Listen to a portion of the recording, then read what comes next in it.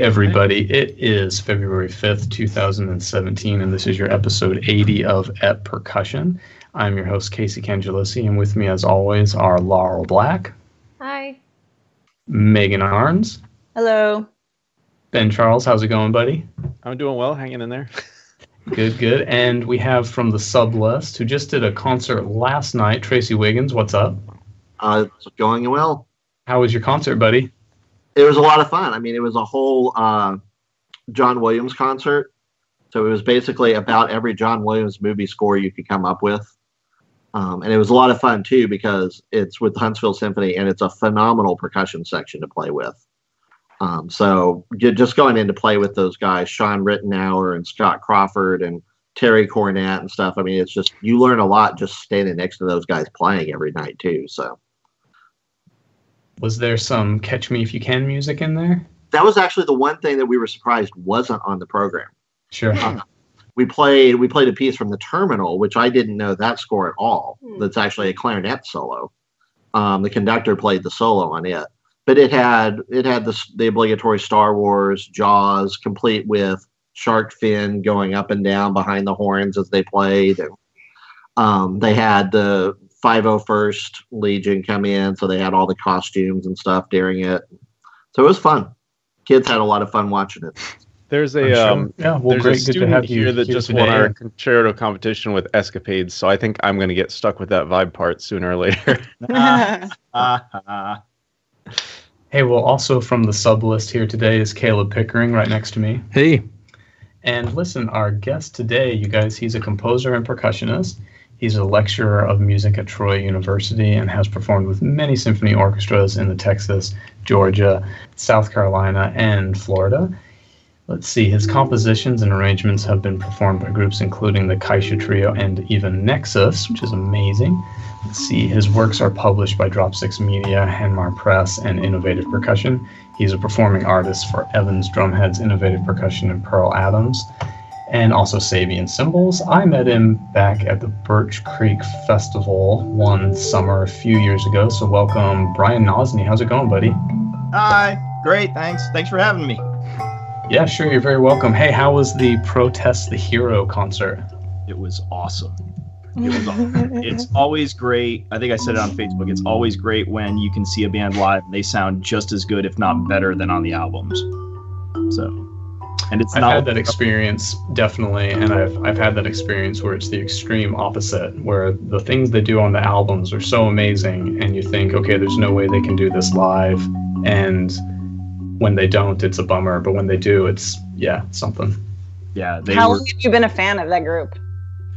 You know, Lewis got me turned on to them a couple years ago. So I've only but they've been like my obsession for 2 years. And Lewis Rivera, Megan and I's friend down at South Alabama, he had mentioned that was his bucket list. That was his one favorite band that he has not seen live yet. So I've been trolling them forever to wait and see when they would be here, and they were in New Orleans, which is close enough to, I was like, all right, man, let's get down there. So that's awesome. That was good. That answers my follow-up question, which was, did that solidify your friendship with Luis Rivera? My friendship with Luis Rivera has been solidified for quite some time, fortunately or unfortunately. I had a friend growing up in Utah who would go see these obscure metal bands with me. His name's Robbie Linton, and we had this great friendship because he was the only person who knew a lot of these groups and would thus go with me. Nice. So that means we can't ever have Lewis on the podcast, because that's all you guys would talk about then. You know what's funny is actually his wife is even more of a metalhead and knows even more obscure bands. So we were driving there and she's mentioning, we're going to see this band and this band and this band. And I'm like, I have no idea what you're talking about in this. Yeah, they're perfect for each other. Yeah, they are. It's pretty cute. Wow, well, that's a good one. I had a quick little anecdote I wanted to share before we got started here, actually, about Brian, because I was a freshman at North Texas. I think Brian's last year there. And growing up, I had been a pianist, and every composer I knew was dead.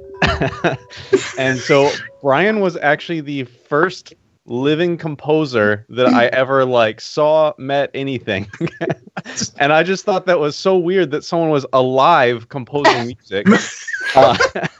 And he had, I think it was a marimba quartet called Purdy's Maze, and there was a group of some of like the upperclassmen. I know Mike Hodges and Kara, I can't remember her last name, and a couple others. John Johnson, I think. Yeah. And I remember like hearing this piece and just thinking like, oh my God, this is really cool. Like someone alive has written a piece of music. So anyway, that was my introduction to Brian Nozny. I thought that was kind of cool that he was, like I said, the first living composer I ever met, and he's still alive, which is good because we have to do a podcast today. That is true. I'm you could trying probably to add that to your CV, Brian. What's that, Megs? You can add that to your bio. I should. Still living, Brian Nozny is. Quote from Ben Charles: "Holy shit, a living composer." This podcast would be a lot more awkward if we were doing Weekend with Brian here. I think the quote that goes in your bio needs to be, Brian Nozny is one of the living composers that I've met. Dude, that's going to go on my website like right after this. Dr. Ben Charles, DMA. Hey, well, speaking of Dr. Ben Charles, you guys were at UNT together, and am I right that you didn't know you were at UNT together? Yeah, I'm a jerk. I Facebook messaged him and said, "Hey, just wondering what the history topic's gonna be. I'm sorry we haven't met yet." He's like, "We were actually at NT together." It was like your second year. There were like 30 or 40 people in my freshman class, though. There's no reason that Brian would have known who I was. He was busy composing, not making friends. I don't know. I was just busy trying to get out of there and living. So I didn't know him, and I was a jerk for that. But hopefully I'll make it up to you somehow. So that was a master's degree for both y'all, right? No, that was my undergrad. Master's. Brian's master's, got it. And Brian, you're a Virginia Tech grad, right? I am. Ah, okay, cool. Anyway, that's my neck of the woods nowadays, so I have to know about that kind of stuff. Yes, you do. Hey, well, speaking of you as a composer, we do have one little question from another friend of ours, Ben Fraley, and a friend of yours, because he's there at Troy University, right? Yes, he is. And I taught Ben Fraley how to play cymbals. Oh, good. At Hart. I didn't know you guys were at Hart together. I was doing my doctorate when Frails came in as a freshman up there. Man, so was Gene Kaczynski there as well at that point? No, Gene and Tim came in right after I left. Okay. But yeah, picture a freshman Ben Fraley, and yeah.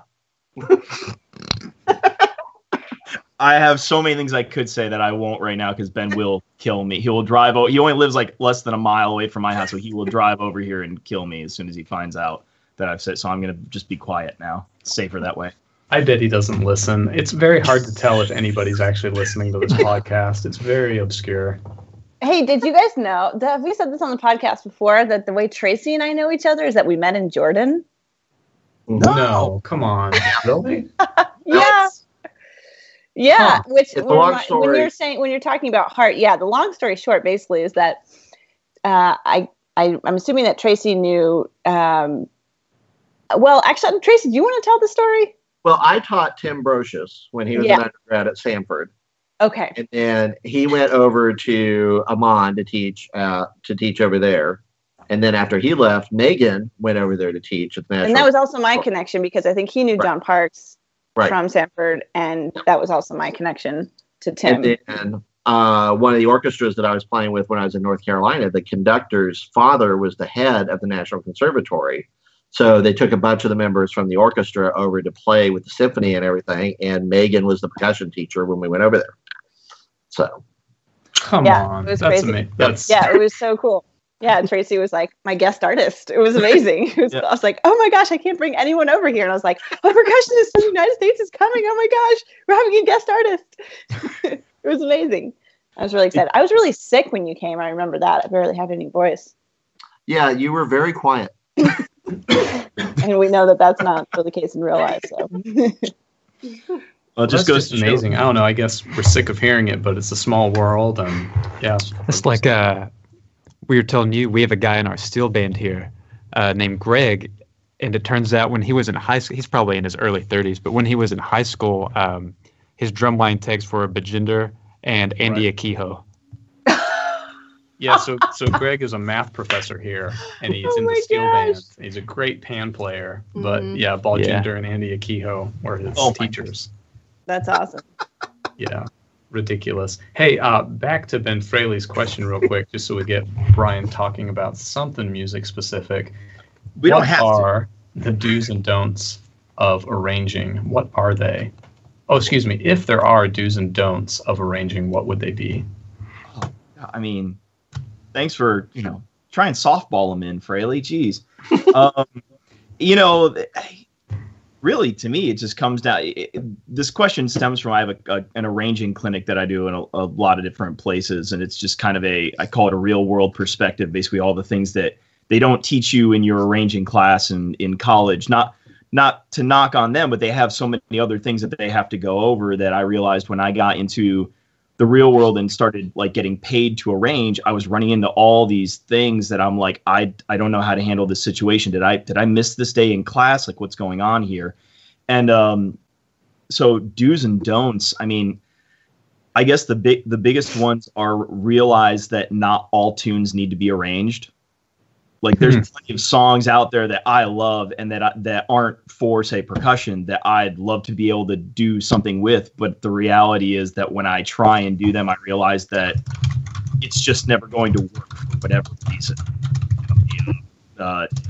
Because the textures can't be matched enough, or the texture is what makes that song. And so if you lose that texture, it's just pointless to try and do. There's all sorts of things like that. So, Enter Sandman would be one of them, yes, in the chat, that probably should not be arranged for percussion. Well, Laurel has a specific story about how it should not have been arranged. Oh my God. Yeah, okay. All right. So... do it. Do it. Yeah. Abridged version. This is undergrad marching band working on stand tunes during band camp. And our director, who shall remain nameless, decided to arrange... God, it's so bad. Arrange it for marching band. And everybody knows Enter Sandman starts on an upbeat. Like a syncopated and a kick into the riff. Da, da, da, da, da, da, da, da, da. So anyway, he arranged it, but didn't start it on the and. Started it on beat 1. So it went be-da-dee-da-da, be-da-dee-da-da, and then tried to write in the drumline kick before that, and we couldn't do it because it was so awkward and wrong. And he was just yelling at us, and we were like, "It's wrong! You didn't write. It doesn't go like this." So anyway, and it ended up with the entire band, like all 200 of us, saying, everybody was like, "It doesn't start on the downbeat. It starts." And he got real pissed off. Together. You guys said that? Oh yeah, because he was arguing and yelling at the drum line, and then the brass guys chimed in, and then, like when the piccolo players are telling you the rhythm is wrong, it's like really wrong, Anyway. I think this actually has a lot to do with my topic today, this whole thing about confidence and competence, and this would have been a moment where I would have, as a teacher, just said, okay, hey, I made a mistake, but we have to do it this way, or something, or, Or I made a mistake and I'm human and I'm going to change it. Yeah. Right. Sorry about that. I'll fix it for the next rehearsal. Yeah. Right. Today exactly. Yeah. But no, instead he was telling us that we were inadequate because we couldn't play what he wrote. And yeah. Wow. Great teaching moment. Yeah. That ties into I had a director that I worked under at one point at a school, and his educational methodology was to yell at you and berate you until you did things right. And that was one of those teaching moments of like, okay, here's exactly what not to do. Exactly. Yeah. Yeah, that should. Hey, let's do another question that has to do with your composition. This is from Francisco Perez. Thanks, Franco, for the question. It is, what has had the greatest impact and influence in your compositional style? I mean, there's a lot of things. but probably the biggest would actually have to be like the bands that we were talking about, honestly, at the beginning of the podcast.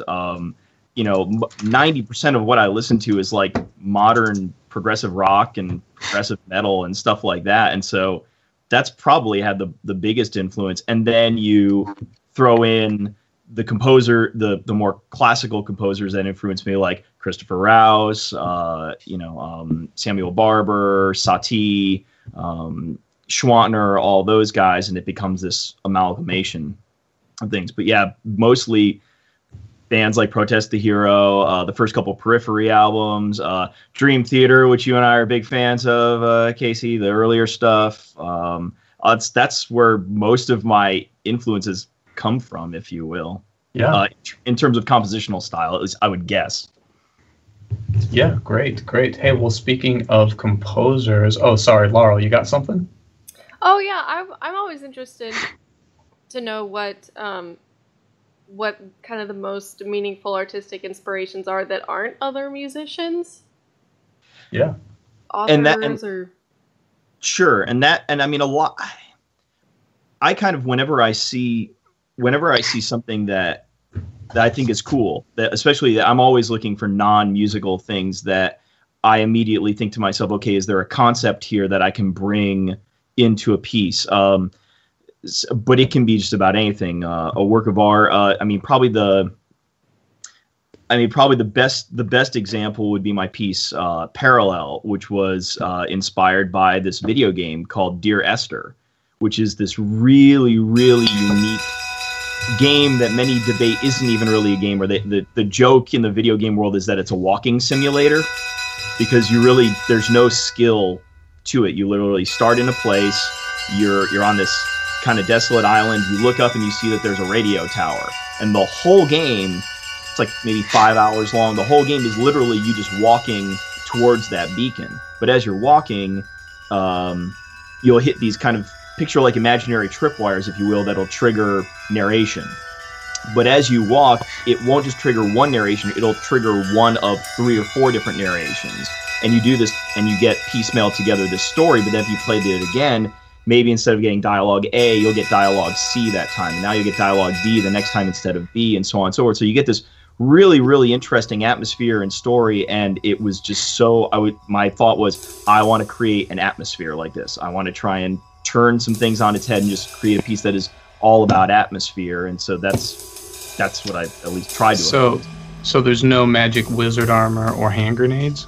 There is no enemies to shoot. There is nothing. I mean, there is literally no skill to it. If you can push a button to walk forward and you can use a mouse, you're pretty much good to go in that game. Parallels looks hard. It was kind of I tend to write things and just be like, oh, I'm sure they can do it. It's fine. And then I get curses. There's a piece I wrote called Down Cycle for marimba soloist and percussion trio for Scott Herring. And I remember getting videos from him that were just like, look at what you're making me do. And then he would put down his phone and proceed to play some lick that I was like, sorry. It's such a great piece, though. And I love that you use the pipes from Threads, because that was something where it was like, okay, we have these pipes, so we played Threads. And, right. So it's kind of like, oh, what else can you use these for? So, it's nice that and also your marimba piece. What's the name of your marimba piece with the pipes? Thief. Yes. Yeah. Both great pieces, but it's nice that you can use those same pipes. Yeah. When you risk cutting your finger off to make Threads pipes, you'd like to use them again. Yeah. Well, and so, but now I consciously avoid using them because I don't want to become I don't want to be the pipe guy. Master. I don't want to be the guy that's like, oh yeah, you got to have Threads pipes in order to play anything of Nozny's. Like I love that color. That was where I played the pipe part in Threads at UK, and I had to make them then with my Dremel in my garage, and yes, almost lost a few fingers. Yeah, I just gave my students hacksaws and had them do it. I just emailed Brian and told him to send me some. Yeah, that's what I did the first time. I'm embarrassed to say I'm trying to find where to buy them. Because I don't want to. I took those pipes that you made me to Jordan, and I left them there.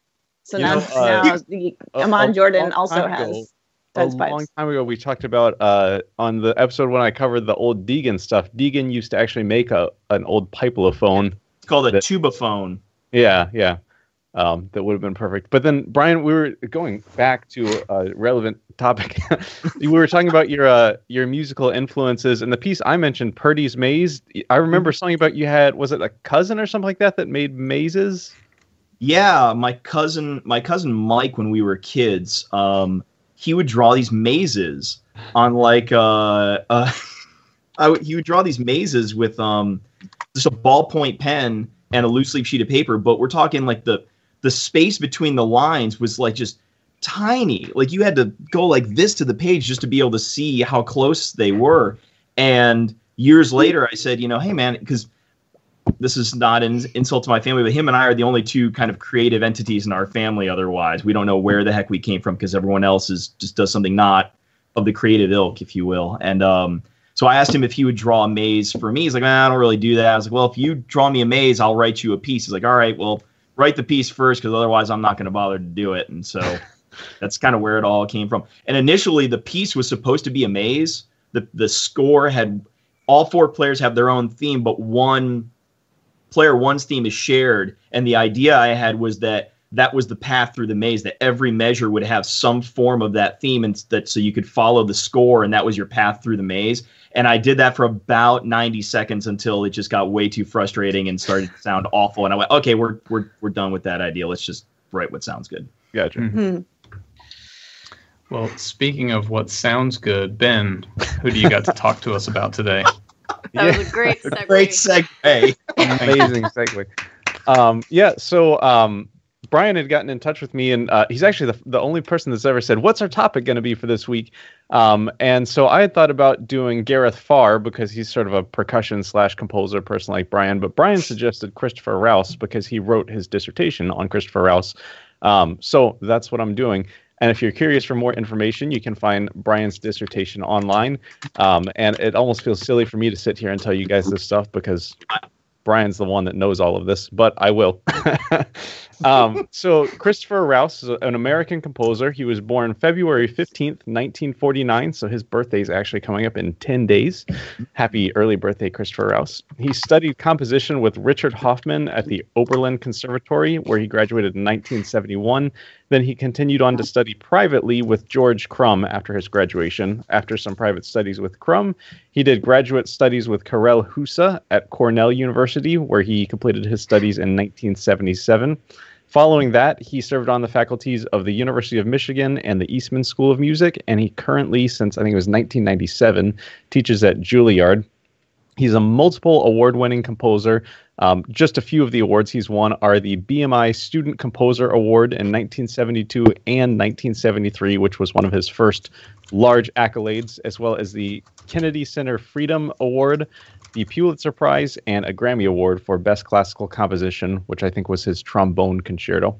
He's served as a composer in residence at the Baltimore Symphony Orchestra, Tanglewood Music Festival, and the New York Philharmonic, among others. And some of his notable students, just a few, are Michael Tork, Nico Muhly, Mark Mellitz, and Kevin Putz. And he's been described, this was sort of halfway what I read online and halfway what I put together. He's a neo-romantic composer, often drawing quotes from past masters, integrating tonality and non-tonality with exquisite orchestration and extensive use of percussion.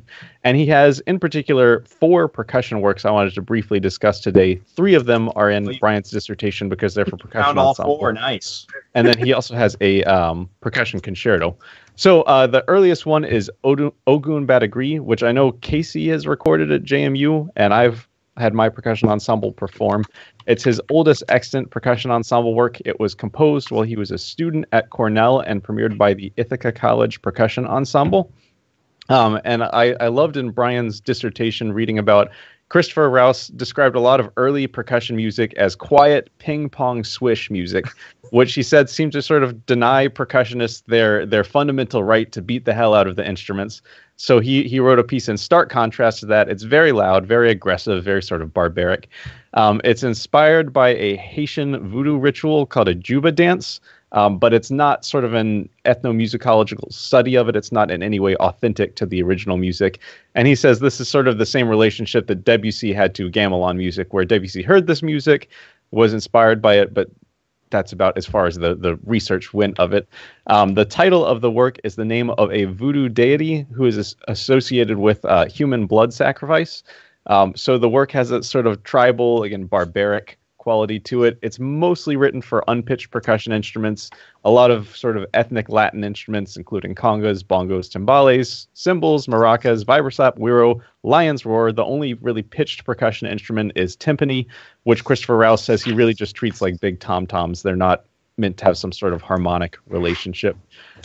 It's a sort of programmatic work. The sections take the audience through the ritual, the voodoo ritual, and it ends with this dramatic chanting of Rele, Rele, Rele, Rele, which is the voodoo equivalent of Amen. It's sort of very violent toward the end of the piece. His next percussion ensemble work was from 1978. It was composed for the Syracuse Symphony Percussion Ensemble, and it's called Kuka Ilimoku.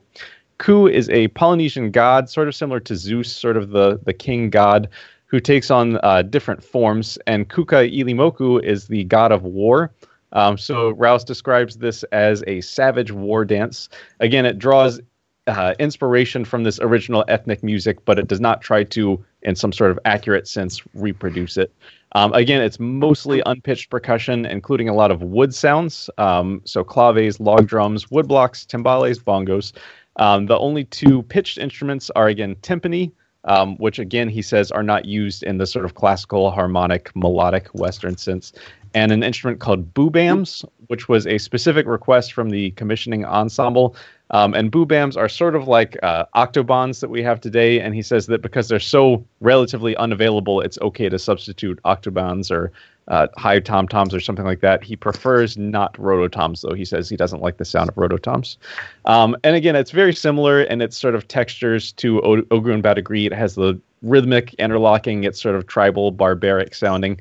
And then he says after the success of these first two percussion ensemble works, he wanted to resist being typecast as a sort of percussion ensemble composer. So he actually took an 11-year hiatus from writing for a percussion ensemble after these first two works. So at the end of that hiatus, 1989, he had, since 1983, been teaching the first accredited rock and roll history course at the Eastman School of Music because he loved this genre since his youth. So in 1989, when Frank Epstein and the New England Conservatory Percussion Ensemble commissioned Christopher Rouse, he wrote a work called Bonham, which he says is an ode to rock drumming and drummers, particularly John Bonham of Led Zeppelin, who, of course, the piece bears his name. It contains different quotes from Led Zeppelin songs. It starts with the drum beat from When the Levee Breaks, and it also has little riffs from Custard Pie and Royal Orleans. Then it also references Get Yourself Together by the Butterfield Blues Band and the Bo Diddley Hambone Rhythm. It's scored for 8 percussionists. Player 8, again, it's mostly unpitched instruments, and player 8 is sort of functions as a soloist playing drum set. And he says to use the fattest sticks possible to imitate the sound of John Bonham. On a personal note, I did this piece my first year teaching in Florida at Florida Atlantic University, and it was a really big honor for me to get to share the stage with my colleague Tony Lavender, who played the solo drum set part. And Tony actually just passed away about a week and a half ago or something like that. So I'm planning on doing this piece again at some point in the near future as a tribute to my dear friend. So sorry about that, Ben. Yeah, it was expected, but never. It's hard. Yeah. Yeah. So then the last work we're going to talk about today is Christopher Rouse's Percussion Concerto, which he calls it actually more like a percussion fantasy because it's not the traditional sort of concerto soloist form, but it is also a percussion concerto. So that's what I'm calling it.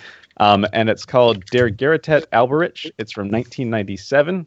It was written for Evelyn Glennie and co-commissioned by the London Symphony, the Cleveland Orchestra, the Philadelphia Orchestra, and the Baltimore Symphony. It was premiered January 15th, 1998 by the Cleveland Orchestra, and Rouse describes it as an informal sequel to Wagner's Ring Cycle. The title translates to Alberich Saved, and Alberich is this villainous dwarf in the Ring Cycle who kind of sets this chaos in motion at the beginning of the opera, And then really his fate is left uncertain. We don't really see what happens to him. So Rouse sort of reimagines Alberich's backstory, and he wants to sort of see what Alberich is up to today.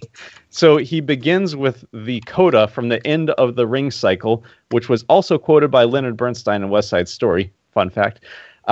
But then so there's this beautiful coda directly quoted from Wagner, and then the soloist enters by scraping wheros, and it's supposed to sound like evil laughter. And then the work is just a riot. It kind of takes the audience on this journey of Alberich's return to create all sorts of chaos on Earth. And one of the best parts of it is the soloist ends up on drum set, and Alberich has returned as some sort of hellacious, demonic 1970s rock and roll drummer. Which I think is just the perfect sequel to Wagner's Ring cycle. Yeah, it's hilarious. That's awesome. So that's those are Christopher Rouse's percussion works. So there's actually, believe it or not, there is one more percussion ensemble piece. Really? But it's out of print. It's called Falconis Luminis, that he wrote for a previous topic of yours, Black Earth. Gotcha. No way.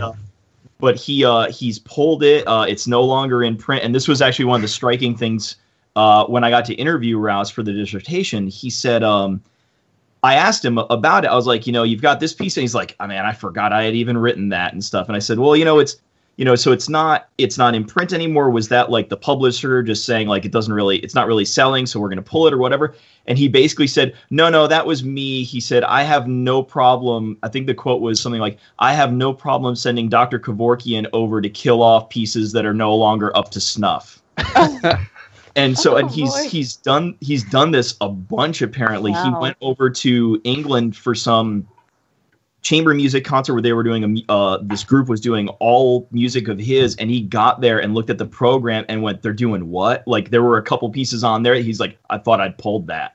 And immediately like called the publisher after. He's like, get this thing out of here, because he just doesn't want those pieces around anymore, which I thought was really shocking. That's interesting. I also wonder how much of that, since they are published already, it's not just like it's a manuscript sitting on his desk. I wonder how much audience perception and performer perception plays into his perception ultimately of the work, Yeah, maybe. If people are still playing this stuff, maybe not so much, but I wonder if it was just people didn't like it and he was like, oh yeah, no, I don't like it. I don't know, and pulls it. He seemed to sound like he doesn't feel that they're very good they're very good pieces. If he doesn't feel it's a very good piece, he doesn't. I think he's basically like, I don't want to hear it. You know what I mean? What? I mean, it's not completely unheard of. I mean, a lot of classical composers, I know Brahms and Sibelius both come to mind as people who just, weren't satisfied with older works and just destroyed them. Right. Yeah. So I just found it really interesting that he's just like, yeah, if I don't like it, I'm just pulling it. It's out of there. Because I remember asking, I had a conversation with Ben Walland about this and asking him about, what do you think of that? About that? Would you pull older works, or what? What your Opus 1? Would you pull it if people were like, oh, Ben Walland wrote this, and he said something really profound to me. He was just like, no, I would hope that anyone that would look at the date would realize that it was written when I was younger, and so that was my voice at that time, and that's okay. That was what I had to say at that moment. So I don't think there's necessarily a right or wrong answer. Sure. Yeah. That's interesting. I haven't really thought about that much before, since I'm not a composer.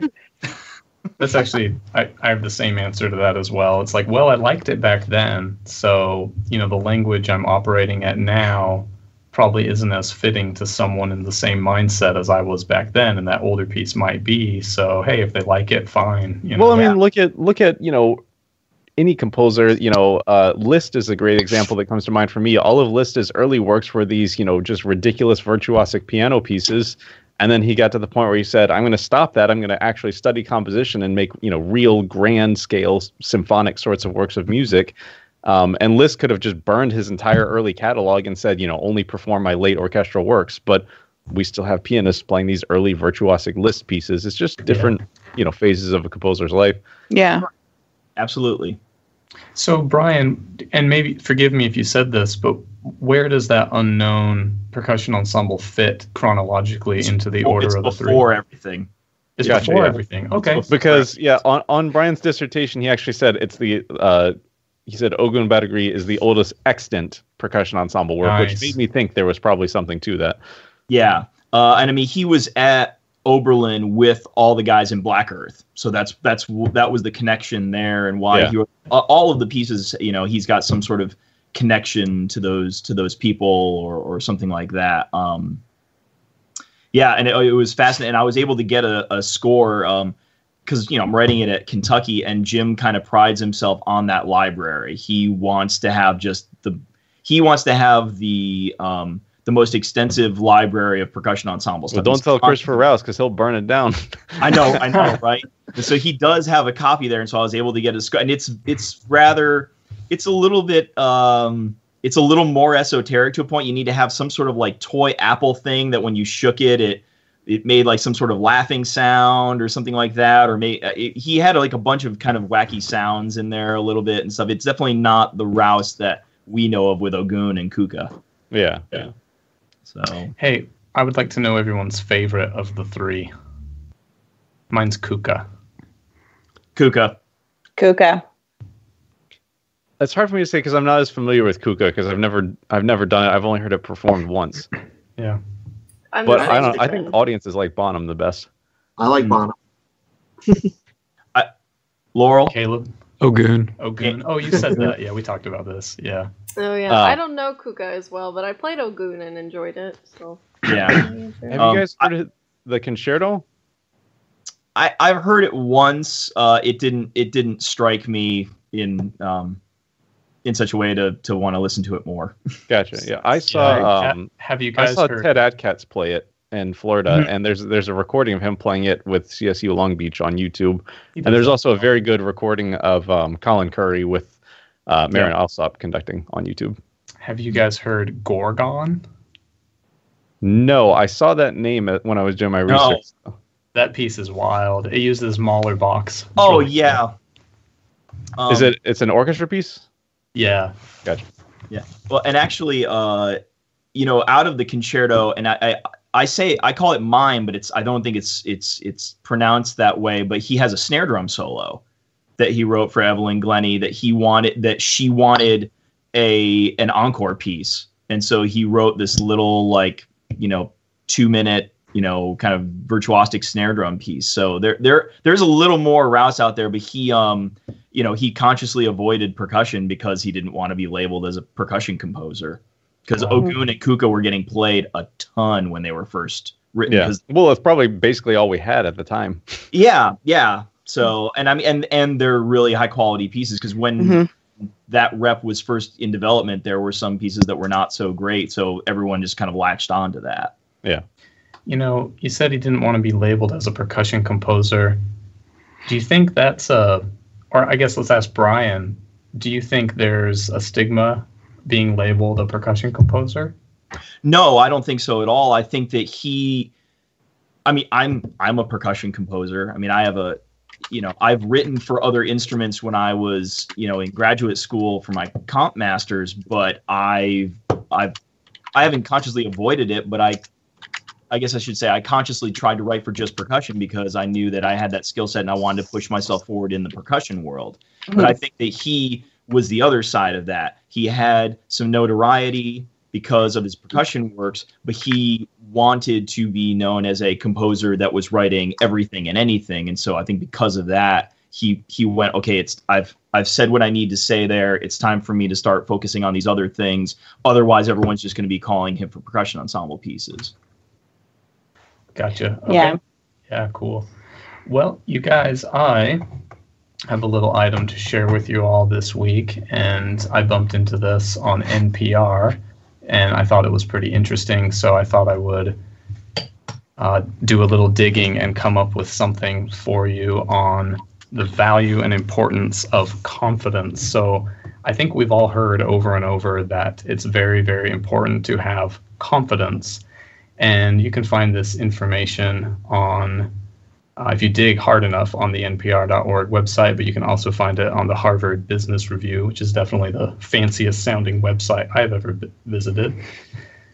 And this comes from the research of someone named Tomas Chamorro Premuzic, and he's a professor at University College of London. And he says that confidence has two faces, an internal and external. The external face looks very much like extroversion. Extroverts are usually more charismatic than introverts, at least in most Western societies. However, one can be internally confident without projecting that on others. And when people see us as overly confident, you will see us as arrogant and even obnoxious rather than charming and extroverted. Narcissists are, of course, a very good example of this. So, of course, he's kind of talking about people in a leadership role and also in like the office workplace, but I think it applies a lot to musicians because we always hear ourselves tell each other and students, oh, just be confident. You have to have confidence. You're doing the interview, be confident. We hear this like all the time. So anyway, and of course, we as teachers have leadership roles, section leaders, etc. So I think it's pretty dang applicable to music. So let me continue for a bit. And please, it's kind of long, so feel free to interrupt any moment. Because confident people tend to be more charismatic, extroverted, and socially skilled, which are all highly desirable features in most cultures, we tend to equate confidence with competence. In reality, however, there is a very big difference between confidence and competence. Competent people are generally confident, but confident people are generally not competent. So let me try that one more time because that's a very tricky sentence to both read and listen to. Competent people are generally confident, but confident people are generally not competent. Tomas's research has found that people who lead from the standpoint of humility yield much better results than those that lead from that of confidence. The right amount of confidence is good, but the right amount is actually quite lower than what people tend to think. Confidence is useful when it is an accurate measurement of competence, when it is fully aligned with one's actual ability. In other words, confidence that helps you understand how good or bad you are at something. Being self-aware and able to truly judge your abilities is the best scenario. The common belief is that more confidence is better, regardless. This is unfortunate because not only can it be completely unrelated to competence, but it also distorts our perception of all the toxic side effects of overconfidence, such as recklessness, rash decisions, bad decisions, even dangerous decisions, laziness. Most car wrecks are caused by drivers who are overconfident. Most bad financial decisions, like the big market crash, is by overconfident investors, and etc. These toxic effects affect growth and ability. We spend a lot of time concerning ourselves with our kids' self-esteem. Maybe we can counter these negative effects by promoting the benefits of humility. He goes on to say that this is particularly a problem with millennials. So sorry, everybody. But Brian, you're not a millennial, right? I actually just had this debate with some friends. I guess I'm on the cusp of it, so maybe I could be, maybe not. So, but I also act like I'm like 5 years old, so I guess you're a generation Y. Yeah, exactly. Yeah, you're born in 2001. Yep. Well, I'm right on the cusp too. I'm definitely technically a millennial, but I read the attributes of both millennials and Generation Xers, and I certainly feel I match a Generation Xer much more. But that's also, I think, my immediate older brother and sisters are Generation Xers and whatever. But he does say that this whole thing with millennials, we have a new type of idol, such as the Paris Hiltons, the Kim Kardashians, and to put it the way South Park put it, these are people who are famous for just being famous.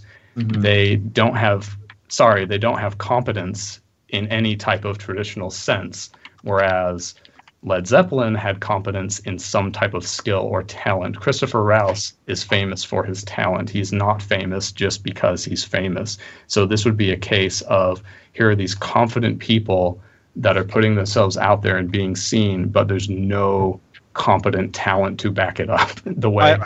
I have a question about that, Casey, and I just can't think of an example, but are we sure that's a new phenomenon? Like, has there been someone before now, so to speak, that has been just famous for the sake of being famous? I can't think of anyone. I was just asking. I'm glad you asked. According to his research, and everything I've read so far has been straight from his research, or at least paraphrasing his words or directly quoting his words. But that's a really good question. And in one of his interviews, they asked him that, and he said, yes, we know that because he's looked back at, I think he said, 3 generations of the same questionnaires. So people will do these types of studies where they'll give the baby boomer generation a questionnaire, and then they give that same questionnaire to the Generation Xers, the same questionnaire to millennials, and they don't have really any foresight to what exactly this information will be used for, but then studies like this will draw from it. So according to him, he knows it's particular to millennials. Yeah, and I feel like it's, the internet is a big megaphone that probably amplifies that sort of celebrity. For sure. Yeah. Oh yeah, I would argue though that in previous generations, maybe not that far from now, even in the 1800s, that families in the monarchy, people who were just born into the royal bloodline, are probably not especially talented at anything, but they're famous because they just have the right grandpa. Yeah, that's a good point. And they get I shouldn't speak to anything idolized about that because it didn't go into his research. But yeah, I mean, you certainly sound right. Yeah, I wouldn't think it's a new concept. He's maybe just the voice of it right now. Yeah, research. but think of how definite it is today. Those people, they're huge. They're mega superstars. You could maybe make the case that, hey, the monarchs are famous for the same reason the president of the United States is famous, whether that person's talented or not. You know who they are because they have a specific station or a real specific role. So even then, I bet you could make a case for this is unusual. Well, and I find it interesting that there's another side to these people that are famous for things that they're not actually good at, I would say. One of my things that I have to teach here at Troy is online music appreciation. And the whole final week we have these discussion questions about issues concerning popular music today. And one of them I talk about is, how do I call it? Performance enhanced music. So you think about the best video I can think of that comes to mind is there was a Katy Perry video from a few years ago where she was on some sort of French award show, and she comes out and she's singing and dancing. There's all the backup dancers, and the MC comes out and stops everything because obviously there was something weird happening with the backing tape and stuff like that. And he's like, we want you to sound your best and blah. So can we do it again from the top? And it was something with her vocal track. So they took her vocal track out and she actually had to sing, and it was disturbing. Right. Actually, her real voice, it was remember that off. And so you have to wonder, okay, she's famous for being this quote great singer and entertainer and stuff, but the reality is, and maybe she had an off night, but the reality is most likely she's actually got very little talent in singing. So it's interesting to see these people that have become famous for something that they're supposedly good at, but they're actually not good at. Well, and I think that is his whole point with mentioning that, and it is a pretty quick just aside. And he's not trying to make a huge point about millennials or this specifically, but he is saying that this notion of confidence makes us think that someone is competent is even more evident today because of things like that. You go out there, you're confident, people tell you it's good even though it's not, you're more likely to believe it. And it correlates with what I've heard. How many times have you heard, oh yeah, just be confident. It's all about confidence. And he even says that he starts one of his talks or lectures by saying, okay, how many of you in the room, if you could have one magic pill that would increase an attribute of yours, they almost always pick the confidence pill because people just think it is so important, and they've done surveys on the same thing, and people say that. Well, let's see, I've got some more here. So he preaches that humility is actually quite valuable and that we should be teaching humility more than confidence. So continuing on, he says, internal humility operates as a reality check, and it helps you to be aware of your weaknesses. It helps you be humble, which means you understand that you're not as great as you would like to be. Humility can highlight a discrepancy between the person you want to be and the person you think you are. This actually drives self-improvement because you will try to close the gap between your ideal self and your perceived self. That makes so much sense to me. I think that's just freaking brilliant. If you're totally confident in your abilities, you've reached the ceiling and you're done, and you don't see where your improvement is. External humility is not just very important, but very underrated, especially in the US. All of the evidence from psychological research suggests that humility makes you more likable, and even in the US, so that when people perceive you are more competent than you think you are, they will like you more. And conversely, external confidence, when they see you are less competent than they think you are, they will like you less. And I think we've all experienced this. Someone says, oh yeah, man, I'm just going to nail it. I'm going to rock it. And then when they rock it, you're not impressed. You're like, well, that's okay. Yeah, that's what you said you would do. And certainly when it goes the other way around, which it often does, you don't take them seriously anymore. You think, oh, this person doesn't know what they're talking about. And because they bragged about how amazing it was going to be, and then it was less than so, not only don't you trust them anymore, but you also think they're incompetent. And that is a demonstration of incompetence. Like, well, you're wrong. And if you thought that was amazing and it turned out not to be, then you don't know what amazing is. So a question is, how do we know if what we're feeling is actual genuine humility, or if we're just being a bit insecure and actually underrating our own abilities? He says, well, it doesn't really matter whether it's one or the other. Either way, your confidence is highlighting self-perceived deficits in your competence, which makes the case for trying to improve. So the saying, fake it till you make it, should you fake confidence? He says, you should only fake confidence when you're unable to fake competence. So if you can't pretend that you're good at something, then pretend that you are confident. But when you are really competent, so when you really have the skills or talent in a domain, you are much better off with modesty than confidence. It will even enhance others' perception of your talent.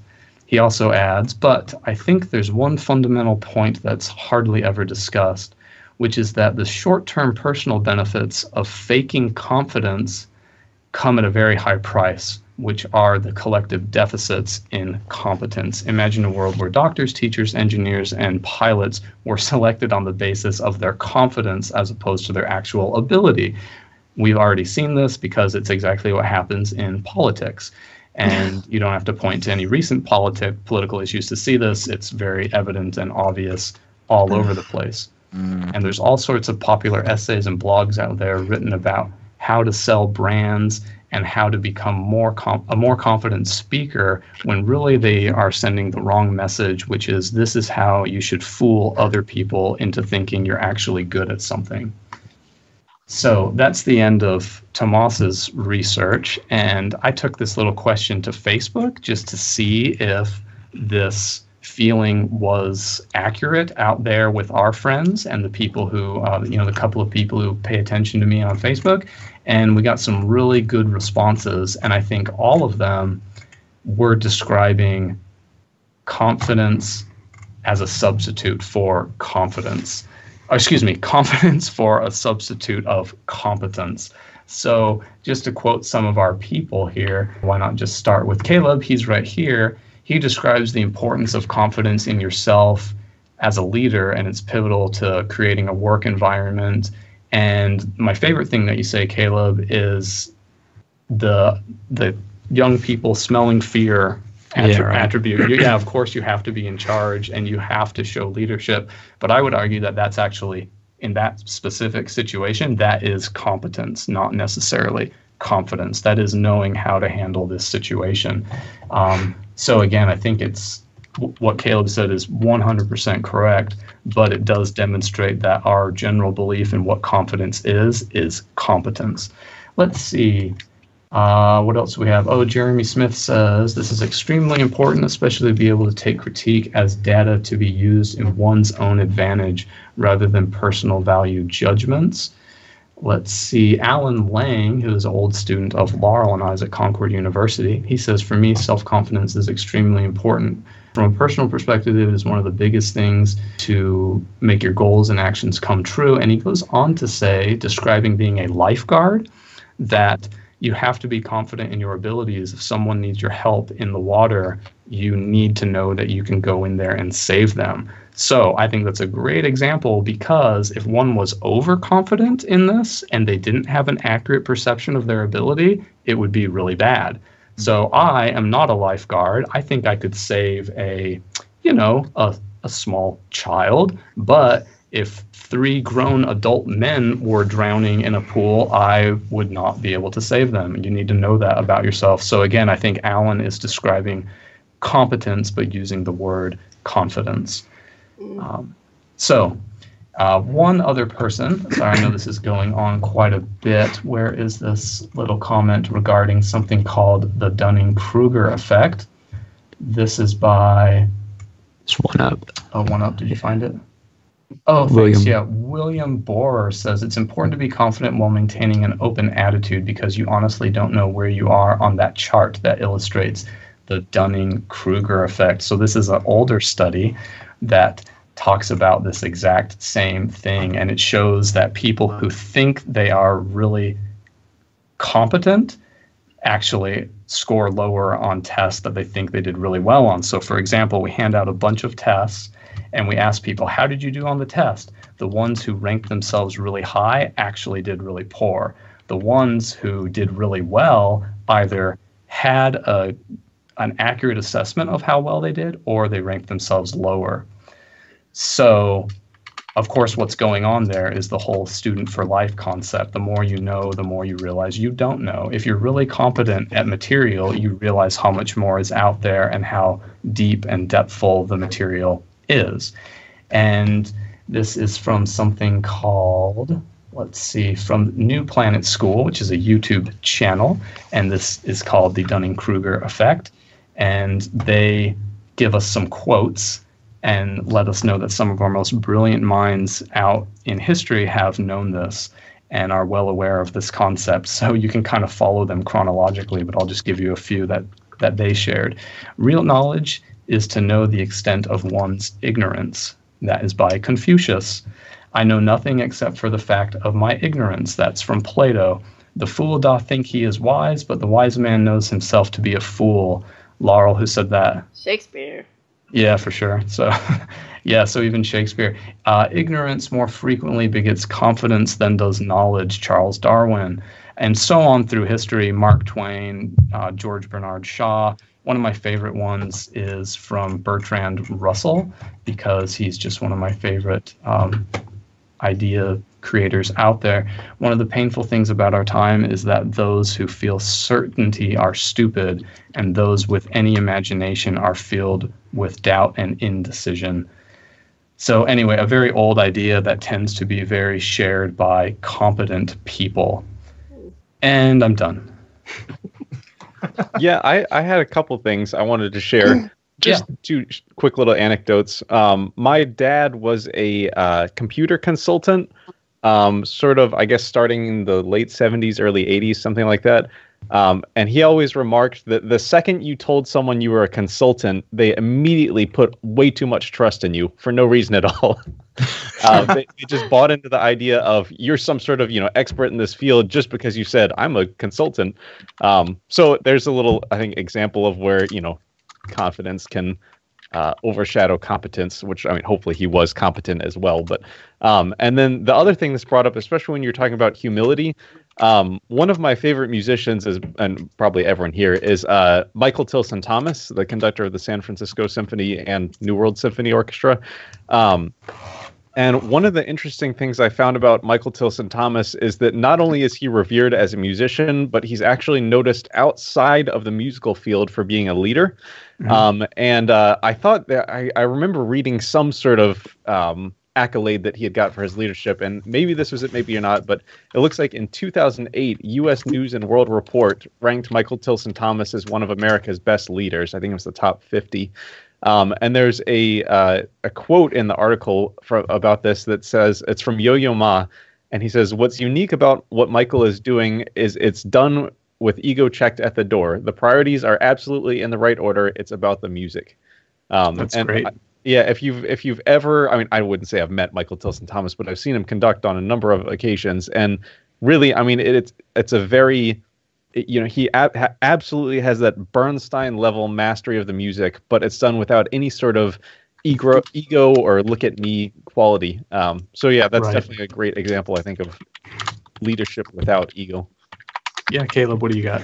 Yeah, I think it's sorry.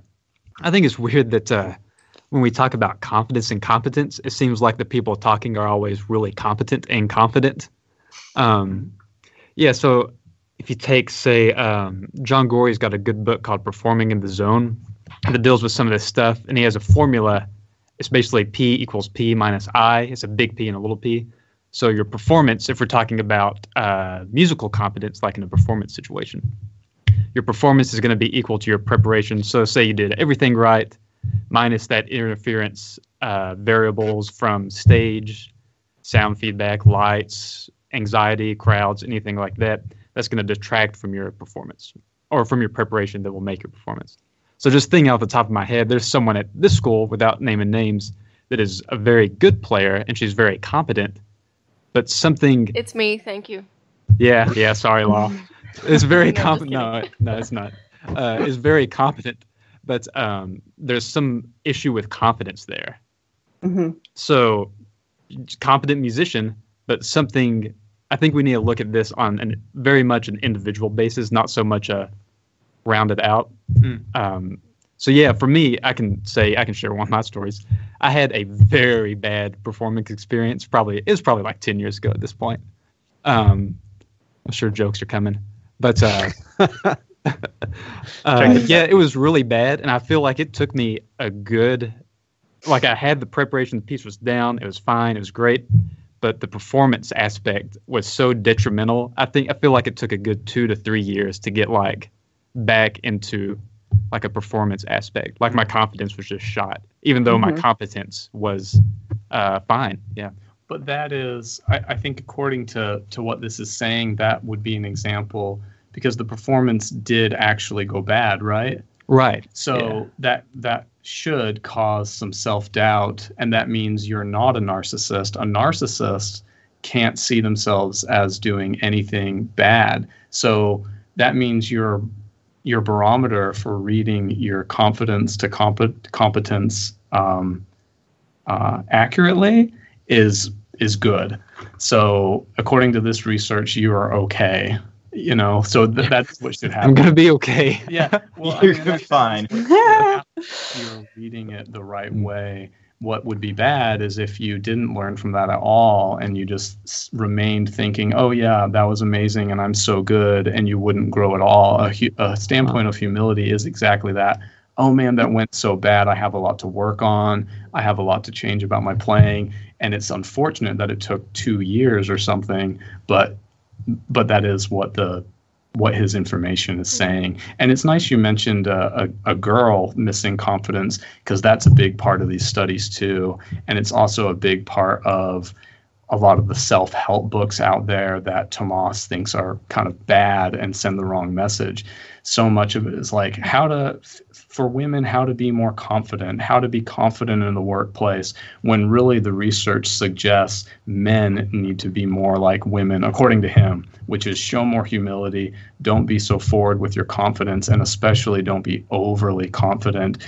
And I think it is pretty round in general, because he says in the Dunning-Kruger tests, people who score in the 12th percentile of bad testing, so incredibly low, rate themselves as scoring as high as the 60th percentile. So if you have that kind of standpoint and posture in a managerial sense, you are going to make all sorts of horrible bad decisions, which according to Tomas is why 60% of the job, no, it's higher than that. It's something like 65 or 69% of the job field 69% or so of the people employed are seeking new jobs, and the reason they list why is because they can't stand their bosses, and their bosses are incompetent, and their bosses make horrible decisions and are bad managers. So I think of course you're right. We have to look at it case by case, and every person has to have an accurate metric of how their performance adds up to their assessment of their performance.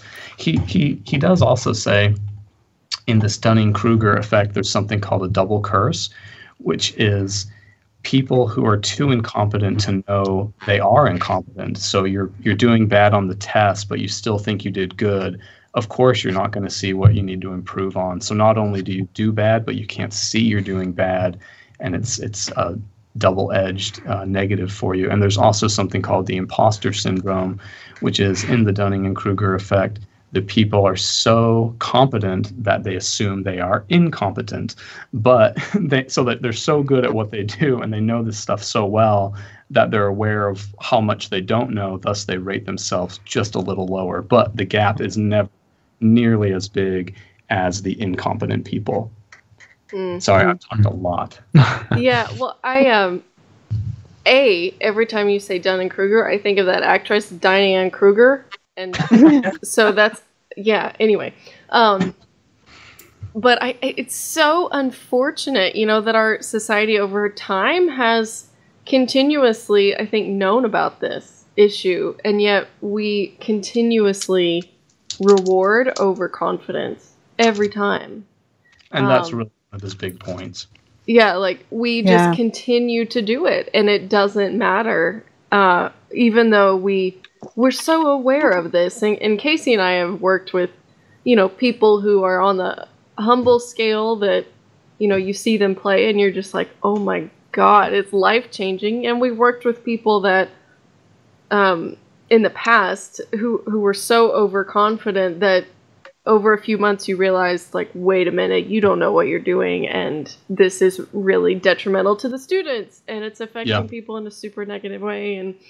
But this topic reminds me a lot of the book Quiet that I was reading, which is all about introverts and which I relate to competence and confidence very much in the fact that you could know that you know what you're doing, and perhaps based on your level of confidence, you may or may not put yourself out there, and you might just observe what's going on. And it seems to me that confidence, in how we're discussing it here, really is talking about a person's ability to bullshit, it seems to me. And that there is a scale, or like a direct relationship between the level at which you can bullshit and the level at which you are aware of yourself.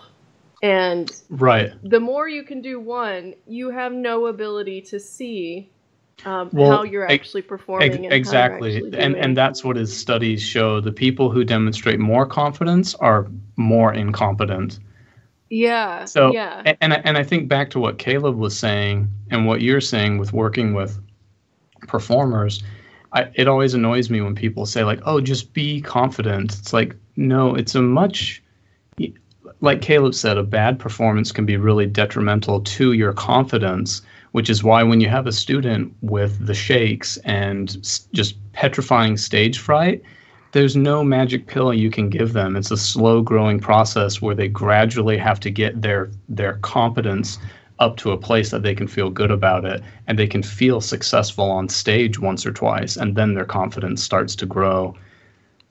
Yeah, it's like a journey of, accepting that what you have to offer is valid. So just say it. And, everybody knows I read a lot about the brain and I guess self-help books, I suppose, but the ones that I love are always accepting one's self and going from there. Damn it, Ben! That was a good one, Ben. For anyone wondering what we're all laughing about, there's much inappropriate dialogue going on in the text feed on the side here. Pretty good.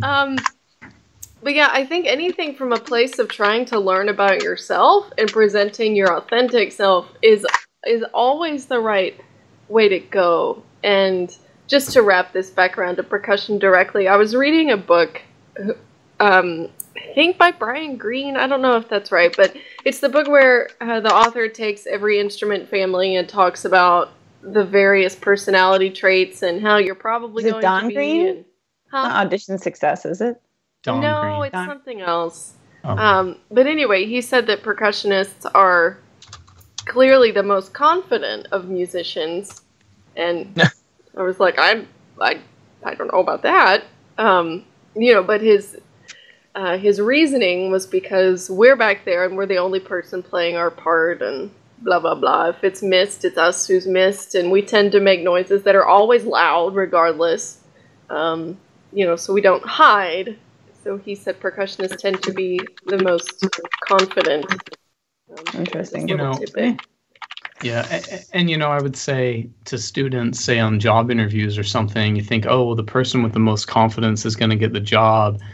No, I think the person that demonstrates the most competence is going to get the job, and you're dealing with a committee that is really knowledgeable in the field and thus is at that high area of the Dunning-Kruger graph. This is the content they know about.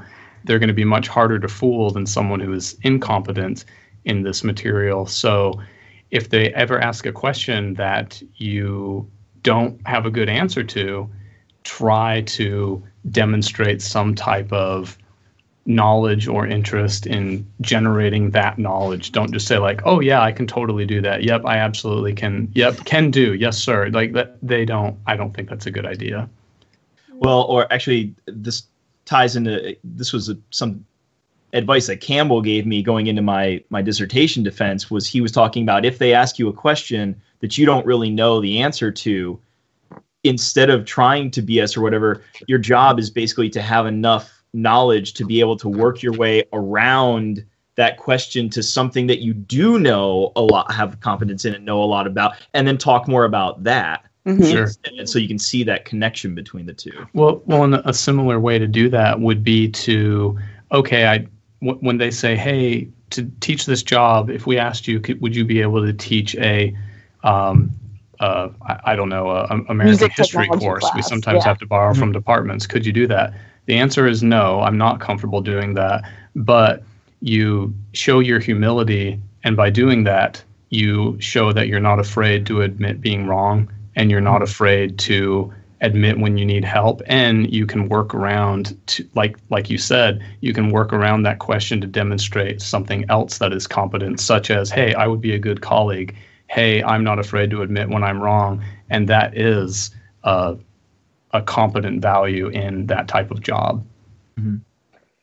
So, and it's funny. I've always thought that we, especially going, it's interesting as musicians that we have to walk into like things like auditions, and actually we have to have enough confidence and belief in ourselves, though, that we're not, like you said, having the shakes or whatever. But Cale, you brought up a good point that it comes down to your amount of preparation, and a lot of times I think you see the people that are that nervous are the people that just haven't bothered to put in the time. I mean, there's exceptions to the rule, but many times it's just they haven't bothered to put in the time, and that's why they're shaking and freaking out before something. Right, and that's not a problem of confidence, it's a problem of competence. If they were competent, they'd feel fine. It's a matter of, okay, I would practice not the material, but I would just practice not being shaky. But then when you got to play, you can't play, So I feel like you can't have the legitimate one without competence. I mean, it would all come down to competence in the end. You gain confidence by having actual competence. Well, and I think it takes confidence to even walk in the room for an audition to start with. Sure. But when you freak out in it, I mean, yeah, there are exceptions where just things go off the rails and there's nothing you can do about it. It snowballs. But 9 times out of 10, when anything like that happens, it goes back to the competence part. There's somewhere along the way in the preparation process, you just weren't ready for what it is that you're trying to do. Mm-hmm. Mm-hmm. Sorry, go ahead. I was gonna say, I just had a situation where something went wrong.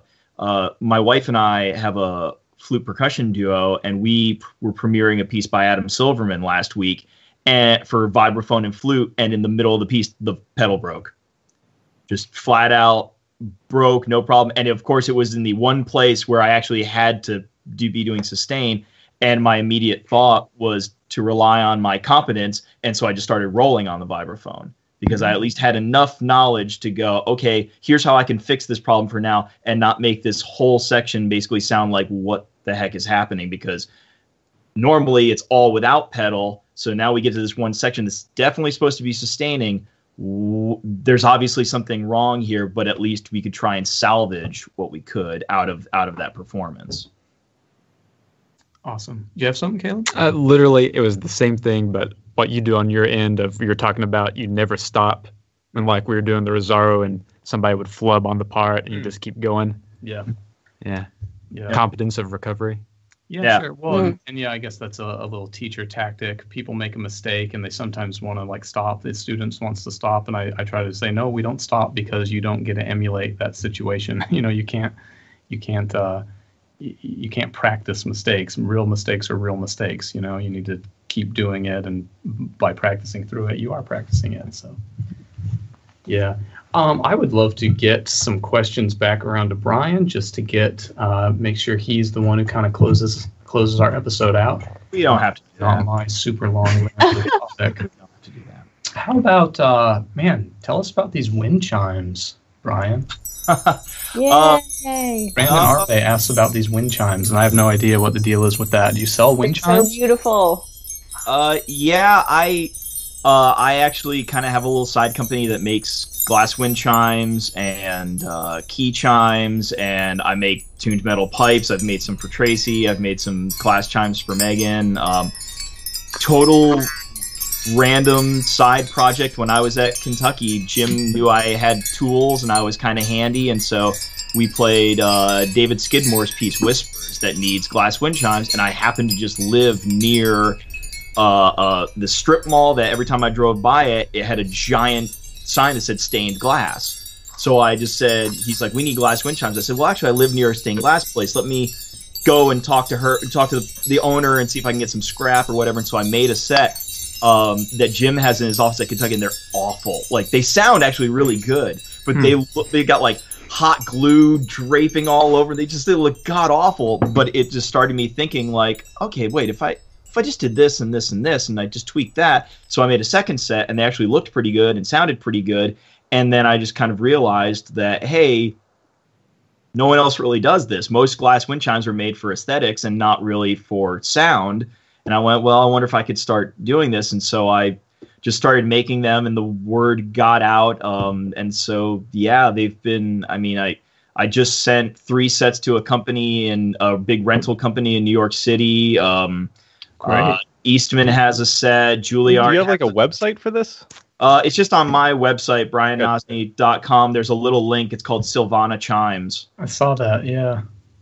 And I just started doing it, and then I got out of it for a little while when we moved down here to Alabama, just because I didn't have a real workshop set up, and I'm doing it again now. And it's just, it's some, I enjoy doing it. Like, I've just always liked tinkering and creating and stuff like that, and I guess I'm okay at it because people seem to want them. So, but it all just came out of necessity of, hey, we need those. And same thing with the threads pipes.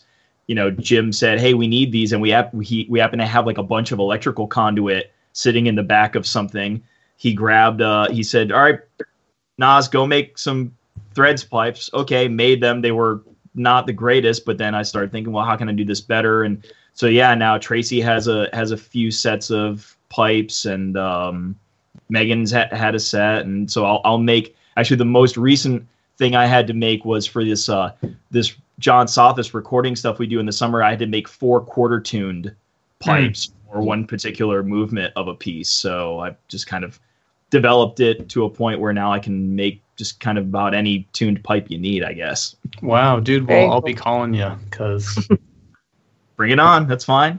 Yeah, that sounds really cool. Hey, you guys, thanks so much. This was a pretty full house. Megan Arns, Ben Charles, Laurel Black, Caleb Pickering, Tracy Wiggins, and Brian Nozny. Man, thanks so much for sharing and joining us. This is really cool. See you again. Thanks for having me. This was awesome. I appreciate it. Yeah, sure. Okay, everybody, we'll catch you at episode 81. What?